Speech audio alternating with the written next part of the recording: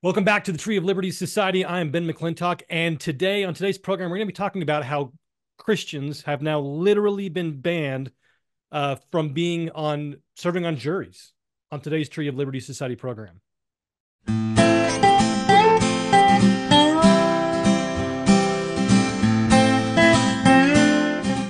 Now, welcome back. Today, I have a special guest to talk about this just insane ruling or not ruling. This thing that came down from the Supreme Court recently on banning Christians from serving on juries. And so we have Dr. Joe Wolverton, who is the John Birch Society's constitutional law scholar, to join us. And he has written articles for the New American Magazine, the 10th Amendment Center, and many other publications on principles of constitutional law. So I am very pleased to have you join us, Dr. Wolverton. Thanks, Ben. I'm happy to be with you again. So just for our viewers, I wanted to kind of bring this up because nobody's really talking about this, and I just think that that's just crazy because this should be something that everybody, like all of the typical talking heads, would be talking about. Right. Let's see here, I'm going to share my screen real quick, and so we have here some of the mainstream news articles have talked about it, brought it up. You have on the Hill, and this is the Supreme Court ruling, or I don't know, you wouldn't call it. They just refused to what they did. So Missouri refused this case. Well, ruled that that Christians can be dismissed as jurors, being considered as jurors in this particular case of a lesbian, if I remember correctly, being accused of a crime.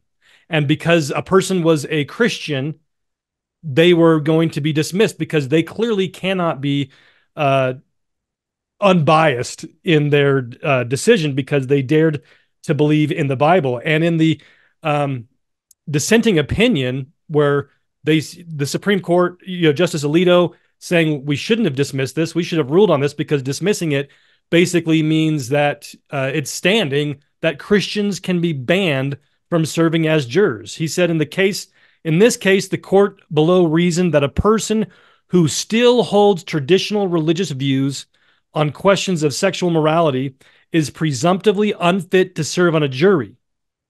Americans who do not hide their adherence to traditional religious beliefs about homosexual conduct will be labeled as bigots and treated as such by the government.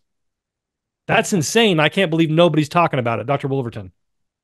Yeah, I think the reason nobody's talking about it is sort of part and parcel of what Justice Alito is saying, because these traditional ideas, traditional conceptualization of homosexuality as a sin, as biblically revealed, is something that has been marginalized for so long now that to publicly profess your belief in that principle is to automatically disqualify yourself from any sort of public discourse. That's just the way it is. Justice Alito was correct, but as you probably know as well as I do, this is the trajectory we've been on for quite some time. That the to cling to hew rigidly to Christian values, to biblically based values, is to place a red letter of to taint oneself with the stain of traditionalism. And that word traditional has become defined as bigoted, prejudiced, homophobic, fill in the blank, right? You Right. cannot simply stand on traditional values, biblically proclaimed values. You cannot do that without expecting to be excoriated publicly. And in this case, I think, frankly, uh, disqualified from discourse. Coming up March 30th, 2024, in St. George, Utah, having a very special multi-hour presentation. We're going to have a very special guest. We're going to have an update on the circumstance with my no-knock SWAT raid and the what's going on with that now. and really getting into why are they so afraid. That's what it's all about, is why are they so afraid. I'm getting into the things that they are afraid of. Why are they afraid of me? Why do they want to stop me? Why do they want to silence me? Come check it out. Get your tickets at the link in the description and on the ticket tailor, as well as if you go to treeoflibertysociety.com and click on the events tab. And we will see you there March 30th from 11 to 4. And lunch will be provided. And there's tickets options to buy to get the books Invasions Volume 1 and 2 and the book Killing No Murder, laying out the plan that they are afraid of, that they do not want you to know about. Hope to see you there March 30th. This automatically just assuming like this person has never stated that they wanted, homosexuals to be in prison, carte blanche. They never stated Right. anything except for that they believed that they were believing Christians. And they were Right. And like, that's the thing. It's like you can believe that homosexuality is a sin. That's not the same as saying I want to round up homosexuals and imprison them. right. Right. Right. There's lots of there's I don't believe we should round up adulterers and imprison them. There are lots of things that I believe are sinful that don't call for incarceration. And so in this case, it's a little strange as far as the refusal of the Supreme Court to grant cert in this. In other words, by refusing, as Justice Alito said, by refusing to rule on the case, they've ruled on the case, Right. right? And so in this case, if you read the report there, what it says is basically attorneys, and you probably know this, but as a former attorney, when we go to trial, each state allows you so many perfunctory exclusions from a jury. You can exclude a juror for no reason at all. Just you have blue eyes. I don't like blue-eyed people. You're out. You Right. don't have to explain why you're doing it, right? Yep. And then there comes a time when you would have to explain after you've used up all your perfunctory exclusions. And so there could have been an easier way to do this. But in fact, now, as the case has come forward, as the case has proceeded jurisdictionally, you have now this precedent. Essentially, Right. as Justice Alito said, you now have a precedent where if, for example, anyone who is on trial for anything whatsoever, right? Any crime whatsoever, you may be, if the Bible declares that act to be sinful and you declare yourself to be a Christian, then through the transitive property of transphobia, if you are a Christian and you believe the Bible, then you believe that this person is sinful, therefore you're not impartial, which is ridiculous because the Savior himself, the founder of Christianity, upon finding the woman, caught in adultery, did not say to the council, yeah, throw her in jail, right?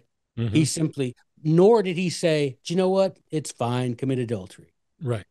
So we have a pattern, we have an example as the great capital E exemplar.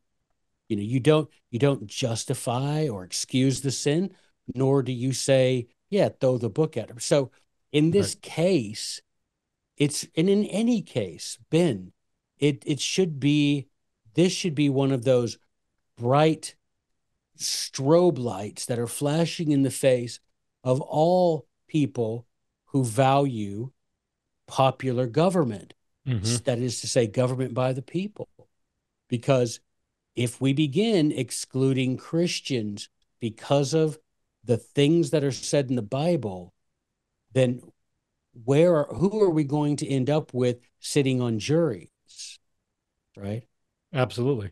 And that's something I want to get into. There's an article that you wrote on that subject as well, but I want to kind of focus on so just Christianity. So there are, right, most other religions, the largest, you have Christianity, you have Judaism, and you have the Muslim religion. All three of them say that sodomy, homosexuality is a sin.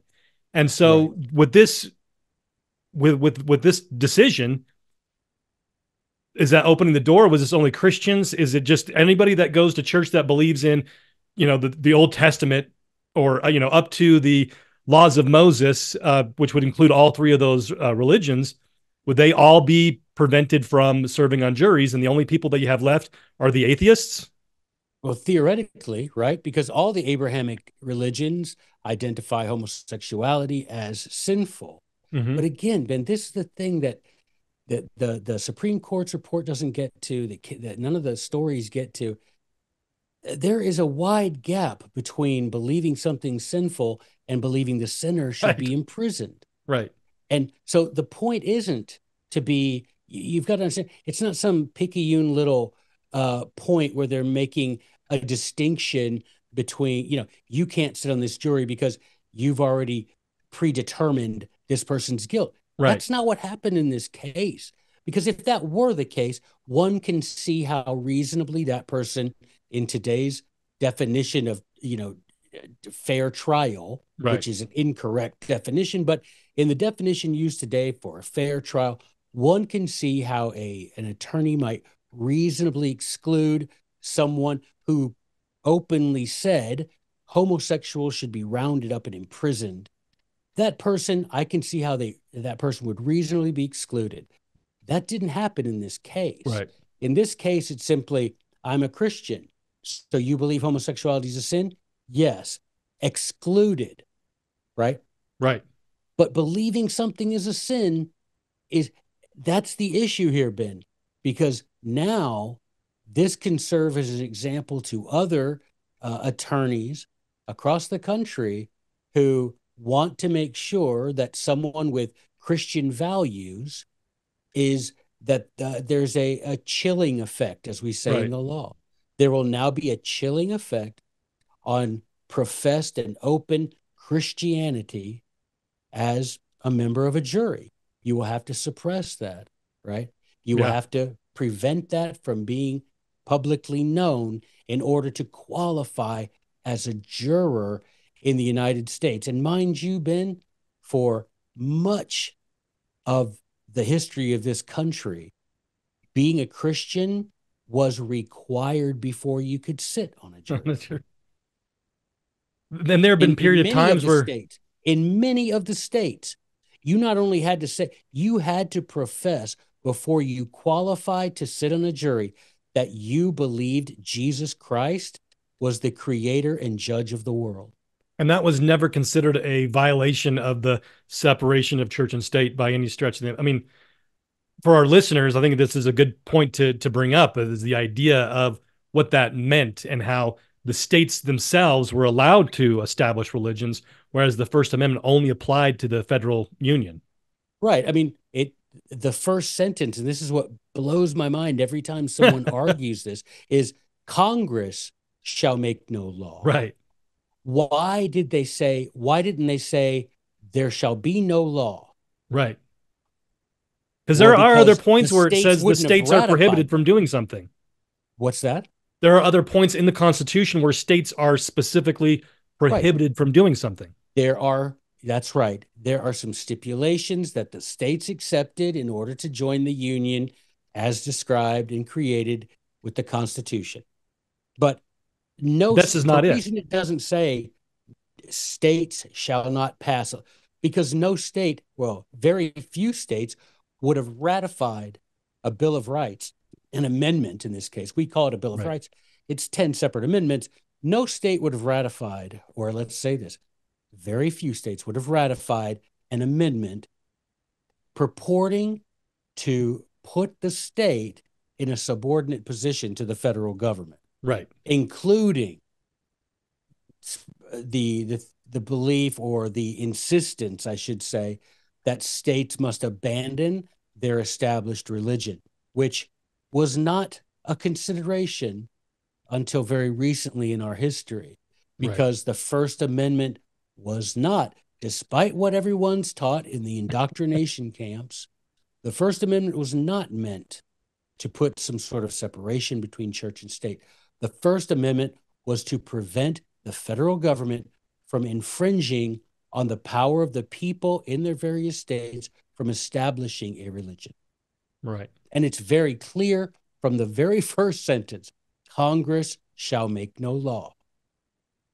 Maybe Right. the state constitutions, right, Right. have a similar provision Right. wherein they say this state shall not establish a religion. Fair, that's fine. But in those states where such a provision did not exist and there was an established religion, then the federal government, as servant to the states, had no authority to overturn the custom and establishment in that particular state, of any state. Before we kind of go back to the bulk of the original topic, I want to kind of just stretch this out a little bit more into the idea. When did it become kind of popular or start to be implemented where the states were basically compelled to implement the First Amendment into their laws? Was this post, 1860s, or is Yeah, or, with like the what states incorporation, had established religions right, with the and when? incorporation doctrine post 14th Amendment. Hmm. So when it was the Supreme Court after the end of the War of Southern Secession, after that end of that war, the so-called Civil War, Right. then it became where the structure of the federal union was flipped on its head, and the states became no more than administrative units of the empire, and the Supreme Court began to issue edicts declaring that anything in the Bill of Rights that applied to the federal government here going forward, henceforward, they applied as well to the state governments, Right. which was not, and again, had that been said in Philadelphia in 1787, that document would have been stillborn because the state would not have accepted. Right. So let's go back to this, back to the Supreme Court and this deal Right. with, banning Christians from serving on juries. Where does this end, basically, right? Not only just religions on this specific issue of sodomites. We have just if you're accused of murder or if you're accused of theft, what is to prevent you from saying nobody on the jury should have a religious belief that these things are wrong, and Yeah, I and mean, then making sure that nobody that believes theft is wrong is allowed on the jury? well, it is a curious way to sort of co-opt the system of criminal justice so as to permit crime. Right. Right. Do you understand? It's like it's one of those things where, as originally conceived by, gosh, you can read it in Tacitus's story of ancient Germany, our Anglo-Saxon ancestors, where juries were meant to be sympathetic to the accused, Right. because the idea was if government was going to deprive an individual of life, liberty, or property, there had to be a high threshold that the government would have to cross in order to accomplish such a deprivation. Therefore, when juries were impaneled, those juries were taken from the community, that is to say, a jury of your peers. Those people were taken from the accused community and were meant to be sympathetic. In other words, say, hey, if we're going to do this to this person, whomever is accusing this person of the crime has a high bar to cross. Mm-hmm. And now, and so you were supposed to have familiarity with the accused, right? You were supposed to have familiarity with the alleged crime. Mm-hmm. That was the idea. The idea being that way, if this person is deprived by government of life, liberty, and property by those 12 people sitting on a jury, then it's very likely that that person deserved such deprivation, Mm-hmm. right? Today, Ben, we have flipped it on its head. And speaking as someone who practiced law for many years, we seek out the ignorant to sit on juries. That's not an exaggeration. Because they can be You have to, manipulated, what's that? because they can be more easily manipulated, or what, for Well, what reason? now it's become enshrined in the law where Mm-hmm. there will be regulations, there will be judicial code of conduct, there will be laws of criminal procedure in the various states stating that jurors should have no familiarity with the accused. Gotcha. Jurors should be chosen who are not predisposed to any position of guilt or innocence, right? But Ben, you can read it in the history of the Anglo-Saxons, the English, and the Americans. Our original concept of the composition of a jury were people sympathetic to the accused. And today we want people who know nothing. And like I say, it's literally enshrined in criminal codes throughout the states. So Where I think it should and be think about this. I mean, having sat there as a lawyer and gone through the jury selection process, most people do not want to sit on the jury. It's not glamorous and it doesn't pay it's well. not a high paying And gig. so and so you don't want to sit on the jury. And so you now think about this sort of permutation of this process, and that is only those not clever enough to come up with an excuse are left on the jury. Right. That's That that's how it is. It's a gross, the not lowest only common denominator. miscarriage of justice, but a gross misunderstanding of the purpose of trial by jury. So I think that the dangers of this to individual liberty should be self-evident, but kind of I'd like to just for our listeners and our viewers to just kind of just elucidate some of those specific examples of what dangers occur when with the situation we're in, with the dumbing In down of the jurors and not making sure that they're not knowledgeable on the subject or the individual. Well, it becomes just a jury of people, as you say, very easily manipulated, right? It becomes a jury who are unable to take into consideration a wider conceptualization of guilt and innocence, of that which might exculpate or inculpate someone, and Mm-hmm. it just becomes rather a contest of who who knows the least and which lawyer was best able to manipulate and persuade the very easily persuadable. Mm-hmm. And so you end up with gross miscarriages of justice. Whereas you have our founding fathers who were completely in favor of a concept we call jury nullification.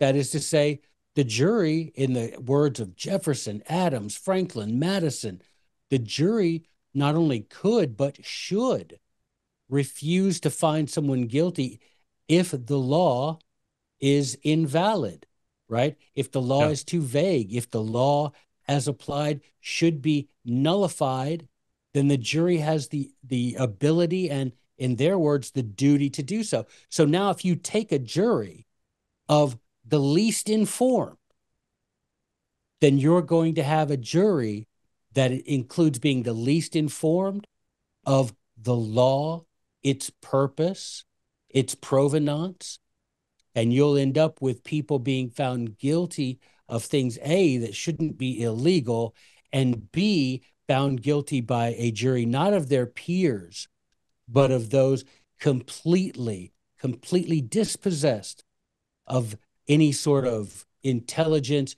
and wisdom that we once valued in a person sitting in judgment of the life, liberty, and property of another person. Yep. And so, like in this case, Christianity, I mean, not only Christianity, as you said, Yeah. profession of any Abrahamic religion, right? Judaism, Christianity, and Islam. You practice those religions and you admit that you are an adherent of those religions, then you are per se disqualified from a jury. Whereas you would expect a Christian, people would want a Christian on a jury. Why? Because Christian, blessed are the merciful, for they Right. shall obtain mercy. You would think you would want a Christian on your jury, right? Right. But no. And so it reveals, Ben, it reveals that there is a deeper movement, a deeper purpose in Right. this. The deeper purpose is to completely marginalize and ultimately criminalize the public profession of Christianity. Absolutely. This is a satanic conspiracy that we face. Yeah. And I think without a this question. elucidates with these two different cases. We have this one where Christians are banned, and then a case that you wrote about in Tucson, Arizona, about how they required a Satanist to say the opening prayer to a was it a city council meeting or a county council City meeting? council. City council meeting. So you have this juxtaposition. You must have Satanists on one hand, and you must not have Christians on the other. Starts to really make bare the fact that we do face a satanic conspiracy. Right. It isn't secularization. I hear people Right. online claiming that this is not secularization at all. It's the open and notorious persecution of Christians. Because if it were simple secularization, they would say, we don't want a prayer to Heavenly Father or to Jesus. And likewise, we don't want a prayer to Satan. But that isn't what's happening. Right. We don't want Christians, but Satanists are perfectly not only do you get it, not only allowed, right? Yeah. But they are preferred. They are a protected class. Christians are now a persecuted class and are kept without any of the protection of civil liberty afforded now to atheists and any other person. Right. Christians are especially, as we say in the law, especially identified now as a persecuted class. And that is where we are as a country, to the point where Satan, and I don't know if I was on your show talking about it, was on some show. I wrote an article a little while ago about blasphemy. You realize that until as late as the year 2000, there were states who had laws criminalizing blasphemy Wow. against God and Jesus and the Holy Spirit. Do you realize that? That's That wild. until as late as the year 2000, in the 1970s, for example, is when we first started seeing these states scrap those statutes. Mm-hmm. But it was commonplace, Ben, in the generation in previous to ours, Right. for states to have enshrined either in their codes or in their constitutions laws prohibiting blasphemy of the Lord. And where are we now? Being only 40 years. And in the case of some of these states, it was just in the early 2000s. So we're some 20 years. Look how far we've come in 20 years. There were states with laws prohibiting blasphemy against Jesus. And today, anyone professing to worship the Savior is purposefully excluded from participating That's in the just political process. it really destroys the concept, right? That they say, oh, that's just the slippery slope argument. That's just bogus. That's not how it works. But it's blatantly obvious that that is the agenda behind it, is to change it one slow step at a time. Whereas it was just about secularization, as you point out, where no, it's not about just allowing everybody or allowing nobody. It's about getting rid of one class and preferring another. And it is the supremacy, the anti-God supremacy movement that is being pushed. and ultimately, as you do better than most podcasters that I know, you name names, and that is to say, it is satanic. Mm-hmm. This isn't just the progress of the world. This isn't just hell in a handbasket. All of that sort of talk fails to identify the fact that this is being planned and perpetrated by Satan and those who serve him. Mm-hmm. And that's pointed out very clearly by the Apostle Paul, right? But we fail to do that, and I'm really grateful to you. Honestly, always am very grateful to you for naming that, for saying this is not the simple decline of civilization. This is a planned and purposeful attack on Christianity by Satan and those who serve him in the public sphere. Yep, absolutely. I think now that it's with it being election year, I think another part of this needs to be elucidated as well is this idea, right? One of the main arguments they always say, well, we need to hold our nose and vote for R or D because of the Supreme Court.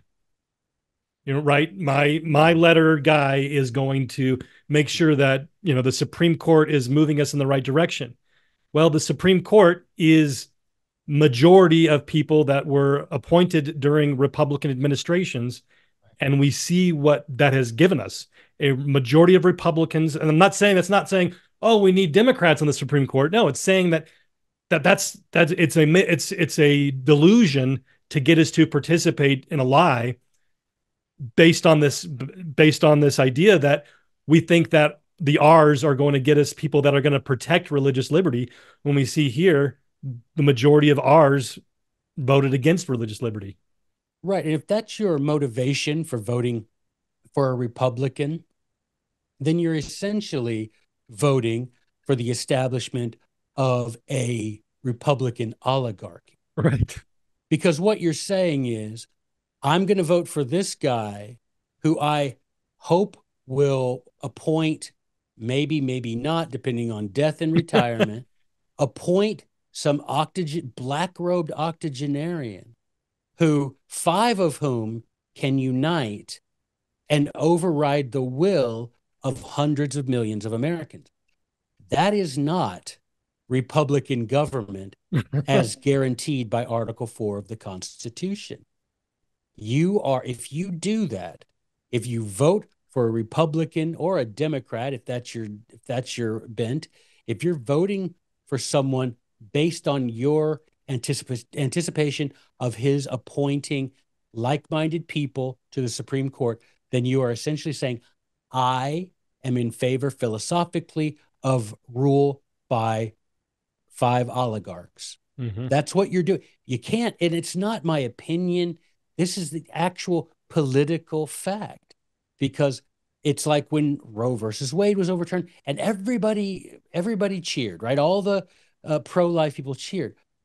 That never should have happened, because we should have ignored the fact that five judges were able to override state law. That nowhere in Article 3 is that power granted to the Supreme Court. Right. And the writings of the founders are very clear. That was never intended to surrender the will of the states and the people of the states to Supreme Court judges who are neither elected by nor accountable to the people. And it is a direct violation of the protection offered in Article 4, of the guarantee, not just protection, the guarantee in Article 4 of a Republican form of government in every state. Because every state that, for example, prior to Obergefell, every state that had a law on the books outlawing same-sex marriage was denied the Republican form of government when five oligarchs on the Potomac said, you have to recognize them. Right. That was a direct deprivation of the right of Republican government guaranteed in Article 4. But Ben, it all comes down to the fact of tyrant's going to tyrant. Right. That's what they do. But why do we obey? Why? When are we going to have state legislators and governors who follow Madison's counsel in Federalist 46 and refuse to cooperate? Right. Ultimately, that's what it comes down to.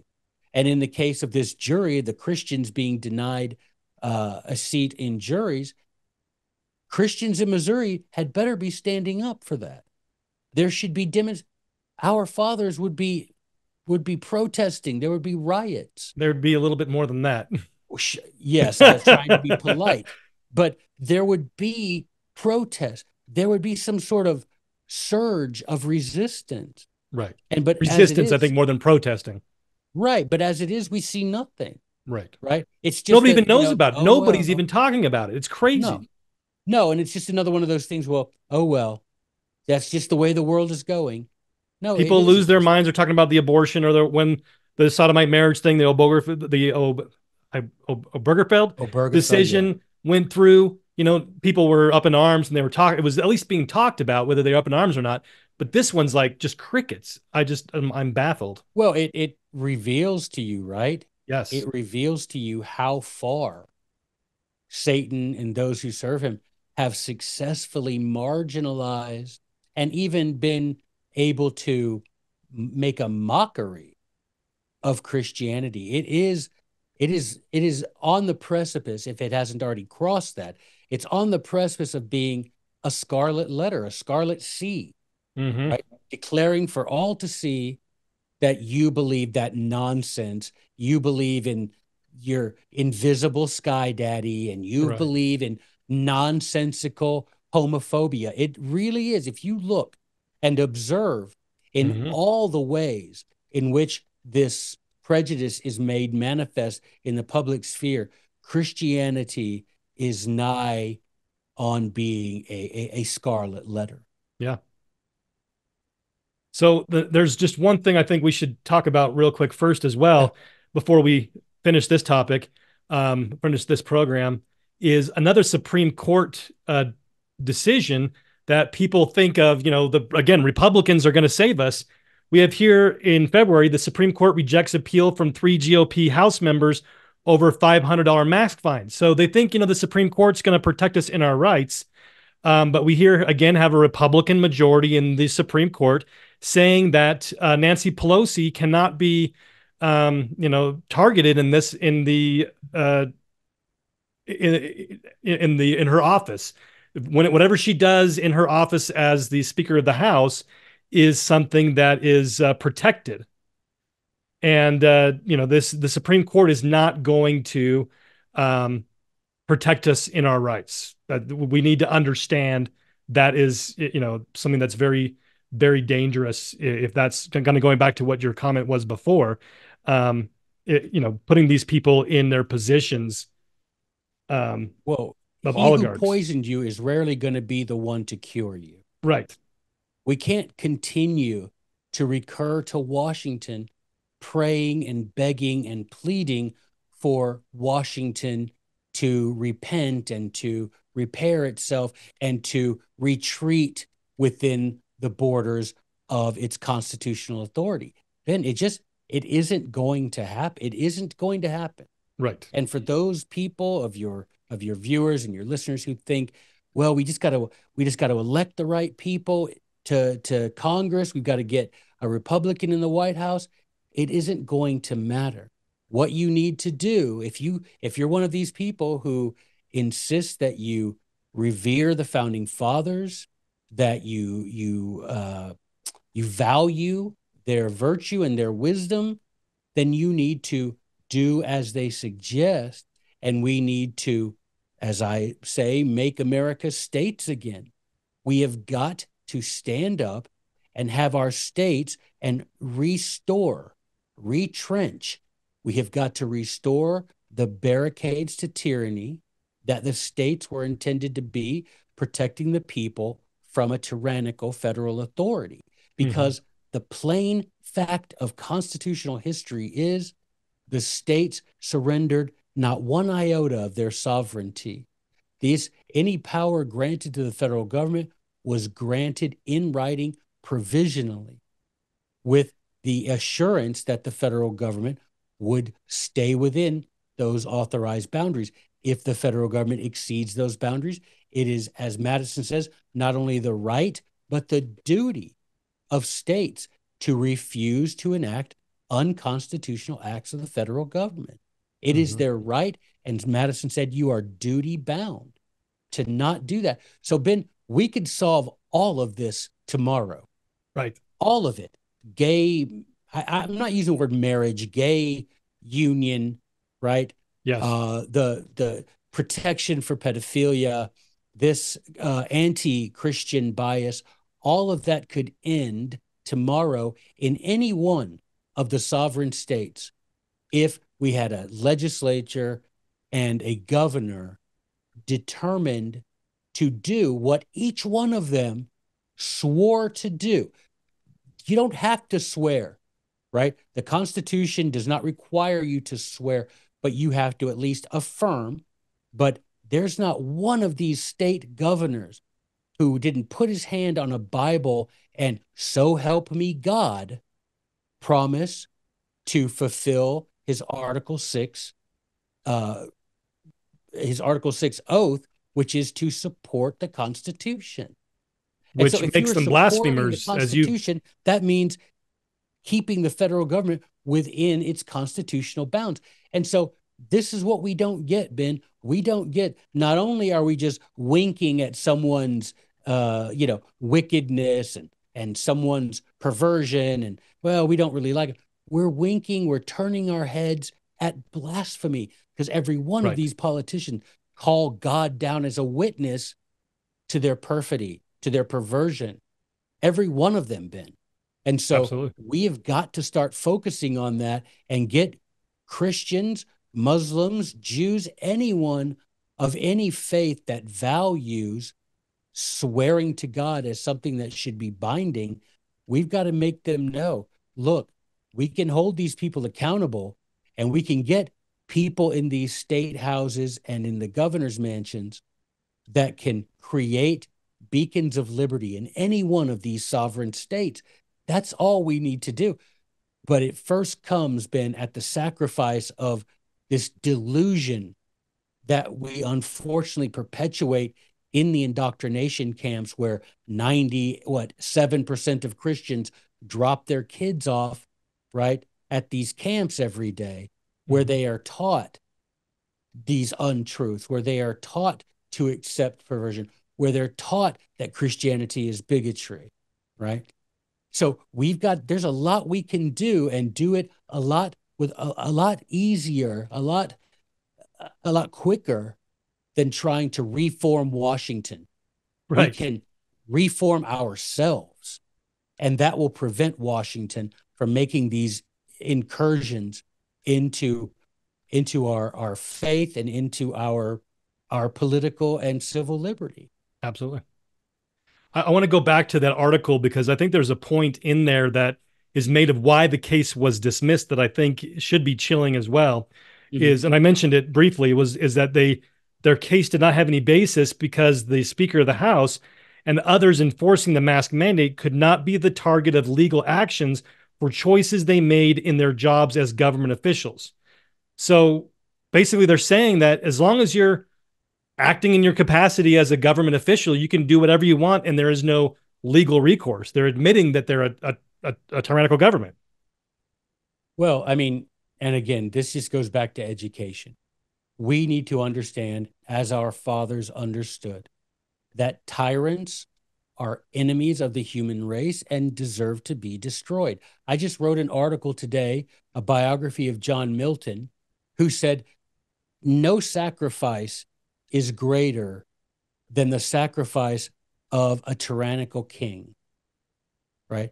Yep. We have got to realize now, we don't need to kill them, but we don't need to lay hands on them to do something similar. We can simply refuse to obey, right? That's the But the beginning point for point sure. is, Yeah. we've got to recognize there isn't a government. If Nancy Pelosi or anyone can do anything they want to, so long as they're acting under the color of their office, then we have then what Jefferson called a democratic despotism. Mm-hmm. We simply are ruled by kings and princes by other names, Absolutely. right? So, It's I an, mean, but again, we're not going to do anything because 97% of our people not only allow, but encourage their children champion. to Yeah. go to these schools. They go to school in Rome for 12 years, and they learn to praise Caesar. Yep. And that's just the way it is, until we realize that without education, without virtue, we cannot be a free people. We will continue to be enslaved by those who act as our masters. Can you imagine a government? It isn't even worthy of that name, Ben. That's not a government that says, if I'm elected, then I can do whatever I please. That's simply an elected despot. Absolutely. And now we have a situation where we don't even know who's elected and who isn't. Right. Yeah. Elections are very much up in the air. Right. So I think reading, if we are not willing to read, we are not willing to be free. And so there are a couple of books that you've written that I highly recommend: the Founder's Recipe, and What Degree of Madness. Encourage you all to get Dr. Wolverton's books there. And then also we have at the Tree of Liberty Society, Invasions Volume 1 and 2, and Killing No Murder. I think those are important books to help us to understand the score and the long-term solutions of how to rein in the situation that we're in. And if we're not willing to read, we are saying that we would like a tyranny. So thank you Well, so I mean, much, Dr. Wolverton. Richard Price, who was a great friend of the founders, called the Torchbearer of Liberty, a Welsh preacher who was offered citizenship, offered the Continental Congress offered to bring him and his family over and set them up with a farm in America and offered him citizenship because of his great service to liberty. He said, why is it that you look throughout the world and find people willing to bow to tyrants, to be as nothing more, he said, than cattle? Why do we find that? Because they are not educated. And his phrase that I love, enlighten them and you will elevate them, right? Yep. We have got to take education out of the hands of the government and return it to our families. If we ever hope to restore liberty to this people, we have got to begin at home by pulling our kids out of those schools and by restoring. How about we restore good government to the smallest government, that is to say, the family? Yep. Let's focus on getting that family, like Hugo Grotius, right, said, a man who can't govern himself can't govern his family. And how could such a man ever be thought to govern a country? Right. So our obligation, get yourself in order, get your family in order, and then work to influence your state governments to restore that barricade between the people of the states and federal tyranny. And then we simply can vote with our feet, and states that agree to adhere to the requirements of the Constitution, we go to that state and we make it prosperous and peaceful. And maybe sister states will understand, hey, I want a piece of that too. And they too will begin to refuse, as Madison said, to cooperate with the unconstitutional acts of the Union. Simple as that. It really has been that simple. And we can undo the damage that's been done in excluding Christians from the public sphere, from mocking Christianity, from exalting perversion. We can undo all of that in any state if the Christians would unite with other people of faith in that state in upholding and enforcing the Constitution. Hey, thank you so much. I appreciate those final words. Yes, sir. We will see you soon, hopefully, and I hope folks will continue to check you out, which in your work you're doing at the John Birch Society, and check out your books. Yes, Until sir. next Thank time, you. what's that? I said thank you. Oh, yeah, fantastic. And we will see you soon.